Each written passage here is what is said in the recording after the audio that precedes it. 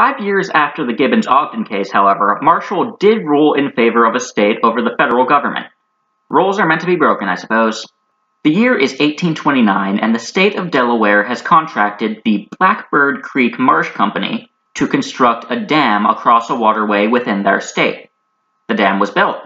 Along comes a Mr. Willson with his fancy interstate shipping license and rams the dam with his boat, destroying it, thus allowing him to sail along the waterway, which was once again flowing naturally. The state and the Creek Company were naturally not too happy about this, so the company sued him in a state court and won. Willson, not happy about losing a court case, appealed to the Supreme Court, saying that his shipping license gave him the power to legally do what he did because of the Supremacy Clause and the Commerce Clause that we talked about in Gibbons v. Ogden. John Marshall, despite being the most famous Federalist judge in history, ruled in favor of the state on this one. The opinion stated that when Congress has not directly legislated on a subject, a state may act to promote the health, well-being, and property of its citizens.